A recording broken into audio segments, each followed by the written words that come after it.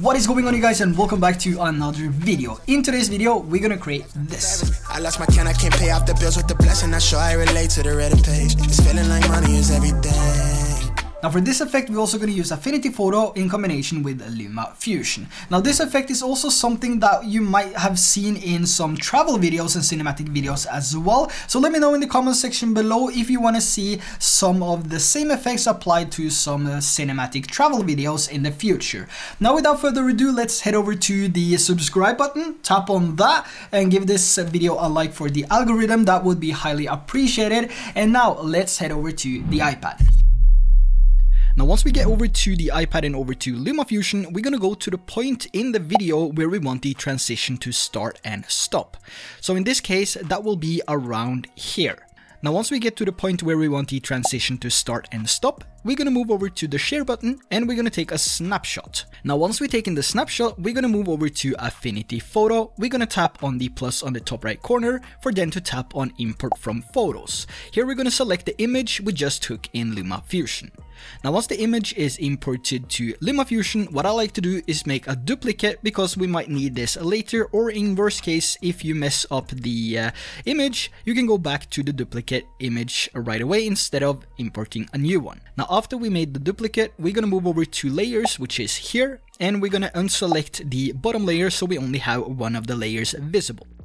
Now once we've done that, we're going to move over to the button right here, which is the clone brush. We're going to tap on this 2 times, which will open up the menu, and here we're going to select in painting brush. This will allow us to remove subjects or objects within the image, and it will also do some cloning so we don't have to think about that after removing the subjects or objects. Now you can also use the same settings as I use. I like to have the hardness on 0 and the opacity and flow on 100%, and I adjust the width and the size of the brush as I go along and remove different things in the image. Now having the hardness on 0, you can really fade out the edges a little bit more and it makes it a whole lot smoother. Now once you let go, it will automatically render and you can see now that we've removed most of the subject. Now in most cases you will have to do small adjustments, and you can simply do this by doing additional drawings over the parts that you want to remove.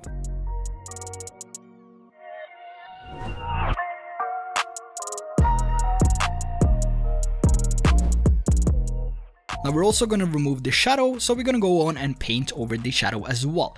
And the light which is coming in from a window here is also something that we want to apply as a different effect later on when the clip is starting, so we're going to go on and remove this as good as we can.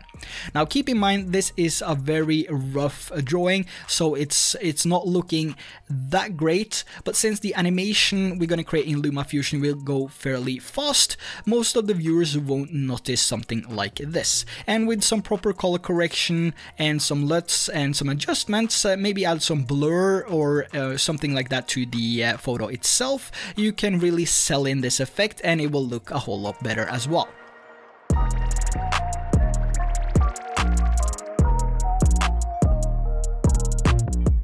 Now once you're happy with the image and you have removed everything that you want to remove, we're going to go over to the export button. We're going to tap on export, then share and save image. This will save it to your Photos app and we can easily drag this into LumaFusion later on.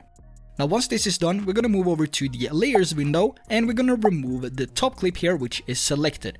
Once this is selected, we can enable the duplicate image which we duplicated earlier on, and we can start masking out on this. So for this one, we're going to mask out the subject and we're also going to mask out the shadow. So to mask this, we're going to use freehand. We're going to move over to the masking selection here, and then we're going to tap on freehand, and we're going to start by drawing a line around the subject. The line doesn't have to be accurate because we can fix most of this later on.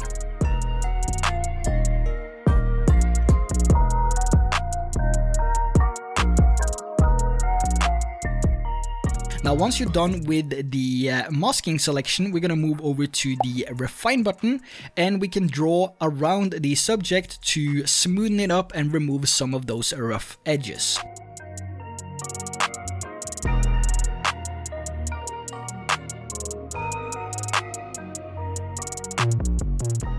Now once this is done, we're going to move over to the output, which is down here, and we're going to choose a new layer with mask. Now once we have our subject with the transparent background, we can move over to Layer FX and we can add an outer glow. This will help to smoothen out the rough edges around the subjects or objects, and you can choose any color you want. In this case, I'm gonna go with white. Now once we selected the color we want, we're gonna go over to the export button, tap on export, and then we're gonna tap on share and save this as an image as well. Now the next step is to mask out the shadow, because we want this to come in as well since we removed it in the first image. Now again, we're gonna choose freehand and we're gonna draw a mask around the shadow. Once the mask is complete, we're gonna tap on the refine button. Once we tapped on refine, we can move over to the edges of the shadows and we can just try to smoothen those out a little bit. But in worst case, if it happens to look something like this, where your edges are a little bit too rough and you didn't mask away or remove most of the parts that you wanted to remove, we can move over to the erase tool and we can simply delete whatever we don't want in the shadow or the subject, object, whatever you are drawing in your photos for your videos. Now once we're done with this, we can move over and add an outer glow as well to this, just to sell the effect and smoothen out the rough edges. Once we apply the outer glow, we can move over to export this as well and save it to our Photos app. Now once we're done with the last image, we're gonna move over to LumaFusion and we can import the images to our timeline. Now keep in mind that you want to have the background as the bottom layer because you want the subjects and objects to be on top, coming in as an animation. Now once we applied some of the images, we can move over to the background image and we can find out the position of where we want to animate it. So in this case, I'm gonna animate it from the top to bottom, and I'm simply gonna create a few keyframes here by adding some small adjustments to the position Y. You can also copy the numbers which you see here on the screen to create an animation which looks like this.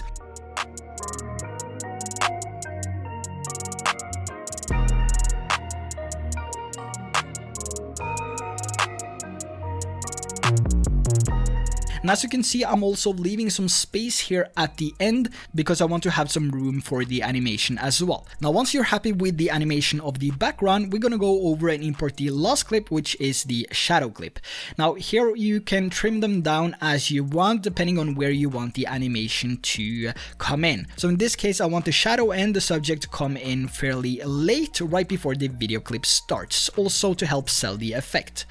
Now once everything is roughly trimmed on the timeline, I'm gonna go into edit on the subject and we're gonna keyframe the subject in from the right side.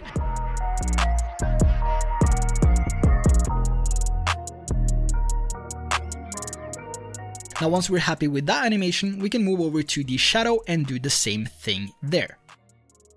Now in this case, I want the shadow to come in from the bottom, so I'm gonna place it on the bottom, then create a keyframe, and then we're gonna go to somewhat the middle and make another keyframe and adjust the position. Now, if you want to leave more room for the animation and the freeze frame effect to pop in, you can go over to the end of each layer here and you can simply stretch it out so it gets longer, and doing this at the end will not ruin the animation which you created in the beginning of the different layers. Now, once you're happy with the duration of the effect and you trimmed it out for as long as you want, you can take all the layers and place back to where the cut is. Now you'll have the effect coming in a little bit earlier, and you will also have the effect lasting a little bit longer. Now for the shadow clip here, you can also see that we have a rough line around it, and this is because we added the outer glow and the masking was all the way out to the edge of the image. Now there's an easy way to fix this, and that is to go over to cropping and then simply cropping the image so you don't see the line anymore. Now once you've done that, you're finished with the animation and you will have something that looks like this.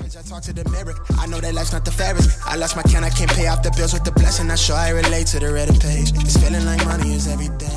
So there you have another awesome effect which you can add to your music videos. The concept of this is to teach you how you can implement these type of effects into your videos, and it's not set that you have to make music videos to make these effects. So again, let me know in the comment section below if you want to see these type of effects made within a cinematic travel sequence or any other type of videos, down in the comment section below next to the subscribe button, which you can tap. That would be highly appreciated as well. Check me out on Instagram if you want an early peek of what's coming to this channel. Now with that said, thanks for watching, and I'll see you in the next one. Yeah, it's the thing, this was everything I need, right? Not so fond of change, I'm too caught up in my way of thinking. I get by on me, no, I don't need nobody.